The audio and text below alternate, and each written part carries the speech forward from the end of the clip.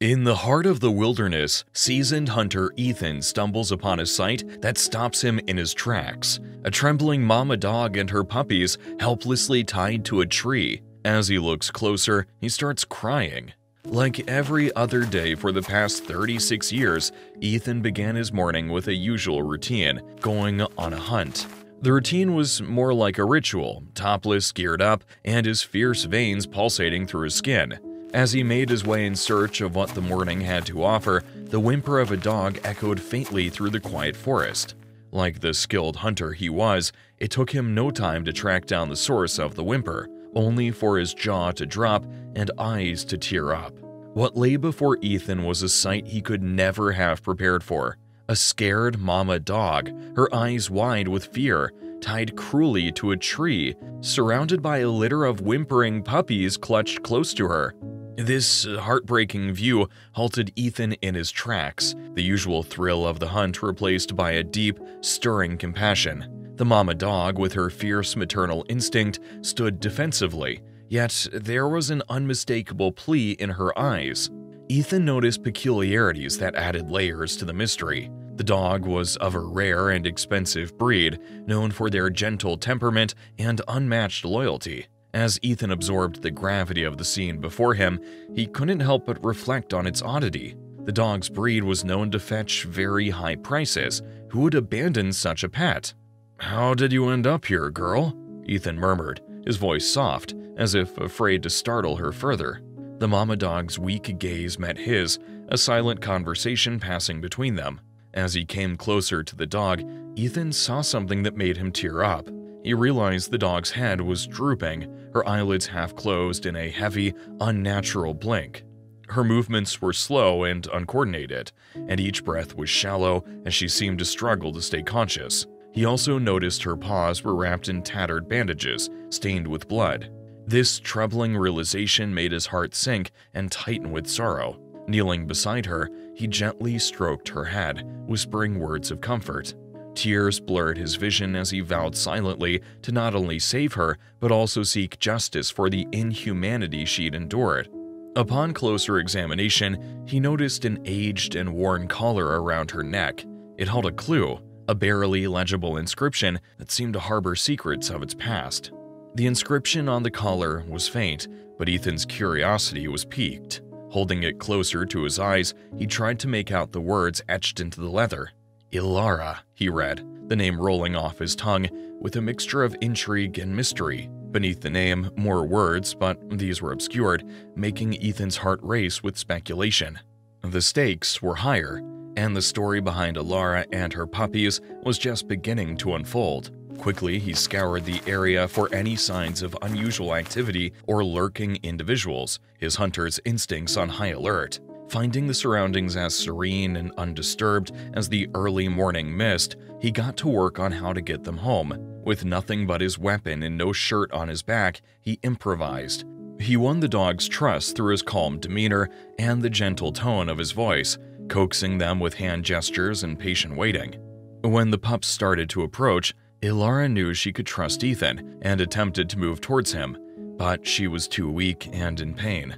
So he first built a sling from large leaves and vine, creating a hammock that cradled the pups securely against his chest. Then he carefully lifted Ilara, placing her gently across his shoulders. With her body draped along his shoulders, he ensured her weight was balanced to minimize her pain, and embarked on the journey home. However, not via the beaten path known to many, but through a scarcely trodden route that wove through thickets and underbrush like a secret whispered among the trees. Ethan moved with a stealth that rivaled the silent predators of the night. Every step was calculated, every glance was a thorough scan of the environment, ensuring no trace was left behind for potential pursuers. His experience as a master of the wilderness lent him an almost invisible presence among the towering oaks and whispering pines. Upon arriving home, he wasted no time in preparing his underground sanctuary, a haven forged from his hands, away from the world's watchful gaze. With his preparations complete, Ethan turned his attention to Ilara and her pups. Their eyes, filled with a mixture of fear and hope, watched his every move. As he fed and tended to their needs, a silent understanding grew between them, And as they drifted off to sleep, Alara blinked slowly, a nod of gratitude that spoke volumes. As dawn broke, casting a soft light across the land, Ethan, with newfound determination, set out to visit his old friend Jackson. But before leaving, Ethan knew that whoever left Alara and her pups would not let their valuable prize go without a hunt. So, with meticulous care, he reset the traps around his perimeter. These traps, designed to ward off or incapacitate unwelcome wild visitors, would serve a dual purpose in his absence. Jackson was a man whose skills in deciphering the most cryptic messages and whose knowledge of the underworld could unravel the web in which they were ensnared. As he laid out the story, Jackson listened intently, his eyes never leaving the collar when it was finally presented to him. "Fascinating," Jackson murmured, his fingers tracing the inscriptions. "This uses an old cipher, one that's not commonly known. Give me some time, Ethan. I should be able to crack it." Ethan left the collar in Jackson's capable hands, feeling a weight lift off his shoulders. It was one less thing to worry about. As Ethan drove back home, his thoughts were consumed by Alara and her pups. He envisioned countless scenarios of their fate had he not found them first. Upon reaching home, his heart sank. Signs were evident that Alara's captors had been around, eerily leaving everything as it was, except for a few misplaced items. They were astute enough to avoid the traps he had laid out, traps that would have snared any animal. A chilling realization dawned on Ethan. With Alara and her puppies under his care, danger lurked closer than ever. Rushing to his underground refuge, Ethan was relieved to find them still sleeping. It was in this moment of silent relief that Jackson's call came through, breaking the night's tense silence. "Ethan, you're not gonna believe this." Jackson's voice was a mix of shock and excitement. "The inscription, it's a code, used by dog thieves. Alara was stolen, and this code was likely used to mark her as part of their loot." As Jackson relayed his discoveries, Ethan realized their journey was about to take an even more perilous turn, drawing them deeper into a web of danger. The startling revelation about the dog theft ring signaled a critical juncture in their investigation. The complexity and scale of the network required Ethan and Jackson to pivot to a strategy that could infiltrate the deeply entwined syndicate. Their path led them to Marco. Known amongst the underground circles as a procurement specialist, Marco's reputation was built on his uncanny ability to obtain the unobtainable. Whether it was rare artifacts, elusive information, or exotic animals, Marco either had it within his grasp or knew someone in his vast network who did. Understanding the gravity of their mission, Marco didn't hesitate to offer his assistance. He put Ethan in touch with a person whose involvement in the illegal animal trade plunged deep into the heart of the syndicate they aimed to unravel. This contact acted as their entry point into the sordid world they sought to expose and disband. Assuming the guise of a wealthy businessman in the market for an exotic breed to present to his wife, Ethan stepped into a realm fraught with moral ambiguity and imminent danger. "I'm looking for something unique, a gift that speaks volumes," Ethan declared, his voice steady, disguising the turmoil beneath. The rendezvous was set in a nondescript warehouse on the outskirts of the city. As he walked through the shadowy corridors, Ethan's heart pounded against his chest, not from fear, but from the fervor to end the vile operations that thrived in these dark corners. His guide through this ominous journey was a man named Renzo, a key player in the animal trade network. Renzo was skeptical at first, but Ethan's fabricated backstory and the promise of significant payments won him over. "We have exactly what you're looking for," Renzo assured, his smile revealing nothing of the cruelty he partook in daily. The deeper Ethan went, the more harrowing the reality became. Cages upon cages of animals, each looking out with a mix of fear and resignation. Ethan's heart bled for them, but he kept his composure, focusing on the goal at hand, to gather enough evidence and insight to bring the whole operation crashing down. Ethan had gone to great lengths to infiltrate the syndicate's inner circle. He knew that the slightest mistake could cost him his life, but he was determined to bring the whole operation down. So he wore a secret camera that captured everything he saw and everybody present. He had to be careful not to draw any attention to himself, so he acted like a true businessman who was disappointed with what they delivered and had no time for games. But then, Renzo made a fatal mistake. he let his guard down and revealed a crucial piece of information that Ethan had been waiting for. And just as he had hoped, a carelessly left document provided concrete evidence of the syndicate's illegal activities. With the evidence securely in his possession, Ethan made his exit, promising Renzo and his cohorts that they would be in touch. The drive back was a blur, Ethan's mind racing with the next steps. He had ventured into the lion's den and emerged not just unscathed, but victorious, thanks to his quick thinking and the secret camera that captured every detail. However, unbeknownst to Ethan, the gang had him followed, a routine precaution for them to ensure no loose ends. His mission was to confirm whether Ethan was truly the affluent businessman he pretended to be. Stealthily tailing Ethan back to his secluded cabin, the spy observed from a distance, gathering details that shattered the meticulously crafted facade Ethan had presented. Realizing Ethan's true identity, he hastily reported back to his superiors. The orders he received in response were chilling. Ethan was to be silenced permanently. Ethan, oblivious to the dangerous turn of events, felt a semblance of safety within the confines of his cabin, unaware of the eyes watching him. Meanwhile, Ilara, vigilant as ever, peeped from her refuge in the underground shelter Ethan had prepared for her and her pups. Sensing the impending danger to Ethan, her instincts as a protector took over. Without hesitation, Ilara burst forth from her hiding, her form emerging in the moonlit night. Her barks echoed through the calm forest. Startled by the sudden commotion, Ethan turned just in time to see Ilara's fierce silhouette against the faint moonlight, her stance defensive, directed towards the unseen peril. The gang member, caught off guard by Ilara's emergence and her ferocious barking, hesitated.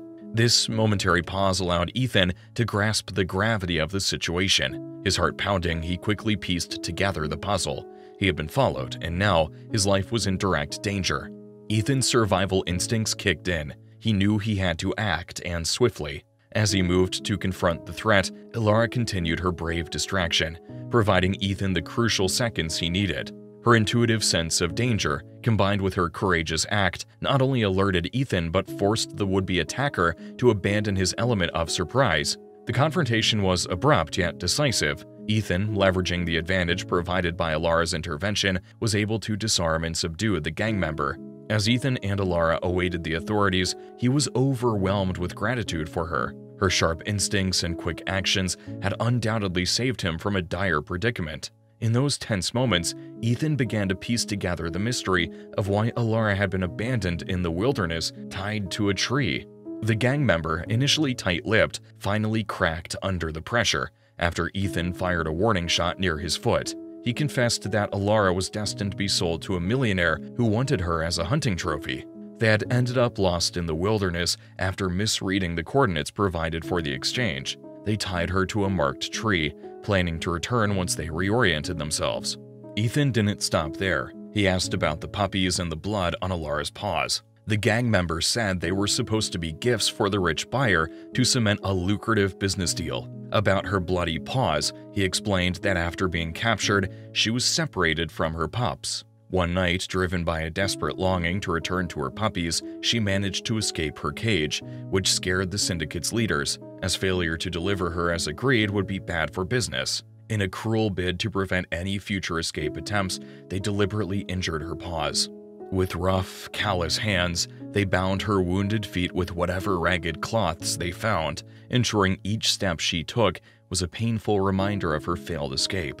As Ethan listened to this heart-wrenching tale, tears welled in his eyes. In the quiet of the moment after the gang member's confession, Ethan and Ilara shared a moment of profound connection, a silent pledge of mutual protection and unspoken understanding. Following the apprehension of the gang member turned spy, a tense atmosphere cloaked the room, where law enforcement and Ethan deliberated their next move. The spy's confession, coupled with the damning evidence Ethan had provided, painted a clear picture of the illegal operations. A raid was in the offing, a strategic strike poised to dismantle the syndicate once and for all. The initial plan was to schedule the raid for a later date, allowing time to rally additional forces and resources. However, Ethan, driven by a sense of urgency, argued against delay. "We can't afford to wait," Ethan implored, the weight of every rescued dog's gaze upon him. If their spy doesn't report back, they'll know something's up. We need to hit them now, catch them off guard." His voice, firm and determined, echoed the intensity of the moment. The officers exchanged wary glances, uncertainty flickering in their eyes. The risk was substantial, but so was the potential reward. After a moment of charged silence, the law enforcement leader spoke up. "All right, we move tonight. We'll take them by surprise." The decision was made. The raid was set for that very night. Under the cloak of darkness, a convoy of vehicles crept towards the compound, the heart of the dog theft ring. Ethan, accompanying the officers, felt a complex mix of emotions swirling within him: anticipation, anxiety, and the fervent hope that this night would mark the end of a sinister operation. The compound was vast, a labyrinth of buildings and enclosures that hid atrocities behind its walls. Armed and ready, the team breached the perimeter, moving with precise coordination. The element of surprise was on their side.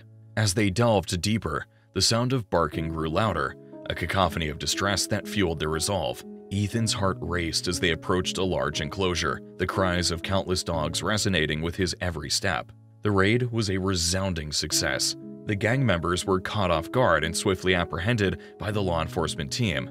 As the sun began to rise, painting the sky with hues of hope, dozens of dogs were escorted out of their prisons, their tails wagging despite the trauma they'd endured. As the animals burst free from their cages in a wave of chaos and excitement, Ethan spotted an astonishing sight amid the frenzy. It was a beautiful male dog of the same breed as Alara, who looked a lot like her puppies. Ethan wondered if the dog was Alara's mate. He waved, trying to beckon the dog over, but it hesitated, sizing him up cautiously from a distance. Just then, the dog's attention shifted to a pack of other dogs joyously sprinting past. With a burst of energy, it joined them, its spirits lifted by the collective freedom. But Ethan couldn't get the thought out of his mind. The dog even had a small spot with a distinctive shape that exactly matched one of the puppies. With the agreement of the police officers, he went back to his place to get Alara and bring her to meet the dog.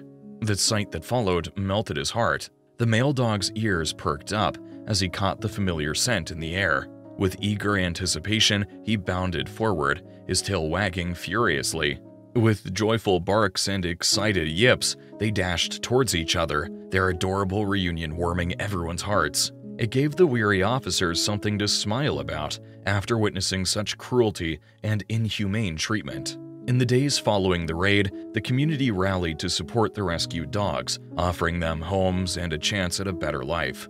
However, Ethan had already made up his mind. He would adopt Alara, her mate, and their puppies, providing them the safe haven they deserved. The adoption was simple yet profoundly meaningful. As Ethan looked into the eyes of his new family, he realized the magnitude of what they had accomplished. They had not only dismantled a cruel syndicate, but had also forged bonds that transcended species. "You're home now," Ethan whispered to Alara and her mate, their puppies playfully tumbling around their feet. "You're safe." The words were a promise, a vow to protect and cherish these animals who had shown him the depth of courage and the capacity for love. However, the winds of fate had yet another twist in store. One crisp morning, as Ethan tended to his four-legged friends, a call from the local law enforcement altered the course of events once again. An officer, familiar with Ethan's heroics, informed him that the rightful owners of Alara, her mate, and the puppies had been desperately searching for them. The reunion was set at the police station, a neutral ground for what was to be a bittersweet parting. Upon arrival, Ethan was greeted by a couple whose affluence was evident, yet it was their heartfelt gratitude and overwhelming joy at the sight of their beloved pets that truly stood out. Tears and thanks were exchanged as Ethan carefully handed over Alara and her puppies, his heart heavy yet fulfilled, knowing they were returning to loving arms. In recognition of his selflessness, the couple offered Ethan a substantial reward, a generous sum of money as a token of their appreciation. True to his humble and caring nature, Ethan declined the monetary gift. He conveyed that the real reward was knowing Alara and her family were safe and sound. Touched by this gesture, the couple respected his decision and decided to give the money to the local shelter who had taken in some of the rescued dogs. In the weeks following the emotional parting with Alara and her puppies, Ethan's quiet life underwent another remarkable transformation. Amid the whirlwind of media attention and the continuous influx of interview requests, one proposal stood out. Encouraged by friends and swayed by the realization that his story could inspire further acts of kindness and bravery, Ethan finally agreed to share his journey on television. The broadcast, watched by a captivated audience, highlighted not just the daring escape, but the profound connection between humans and animals, further solidifying Ethan's role as a beacon of heroism in his community. This newfound recognition reached its pinnacle when the local law enforcement agency, the very body that had facilitated the reunion of Alara with her original family, decided to honor Ethan publicly. In a ceremony that drew the attention of the entire community, Ethan was awarded for his exceptional courage and selflessness. Standing before his fellow citizens, with representatives of the law by his side, Ethan accepted the accolade with humility, dedicating it to every individual